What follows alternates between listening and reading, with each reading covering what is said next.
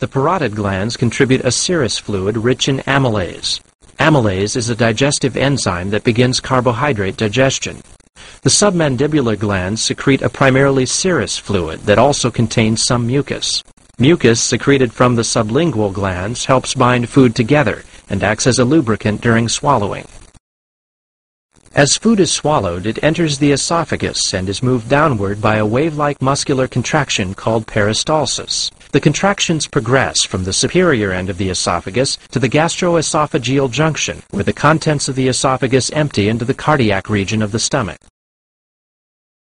The lining of the stomach secretes gastric juices that contain digestive enzymes. Peristalsis churns and mixes the food with gastric juices while moving the food toward the first part of the small intestine, the duodenum.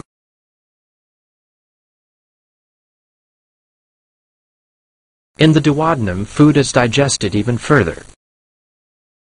The bile duct from the liver and gallbladder and the pancreatic duct from the pancreas all empty their secretions in the duodenum. The bile works to break down fats, while the pancreatic enzymes aid in the digestion of other food particles.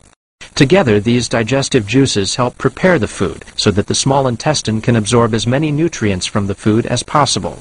The majority of the absorption takes place in the second portion of the small intestine, a 3-foot section called the jejunum. As the food travels through the jejunum, it's gradually broken down into smaller and smaller particles. Folds line the walls of the intestine and act to increase the absorptive surface area. The green nutrient particles and the yellow fat particles get caught in these folds and are absorbed into the intestinal wall. Larger, less digested particles are pushed onto the large intestine, where much of the water they contain is reabsorbed before being expelled from the body. A closer inspection of the folds reveals that the intestinal wall is covered with thousands of finger-like villi.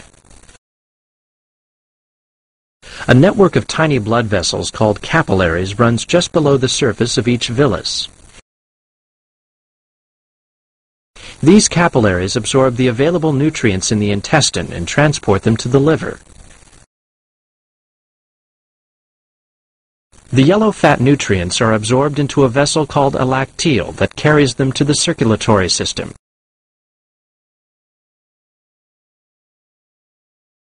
Nutrients absorbed by the blood in the villi are carried to the liver by way of the portal vein. In the liver, the blood is filtered and the nutrients are extracted and processed.